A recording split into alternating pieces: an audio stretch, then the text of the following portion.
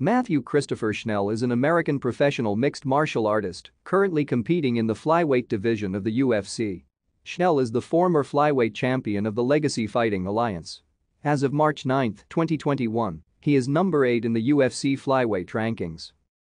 In 2012, Schnell was one of the young MMA fighters featured in Caged, an MTV reality television series. The show focused on 4 prospective MMA fighters in small-town Louisiana. Schnell was one of the 2 fighters on the show to later fight professionally.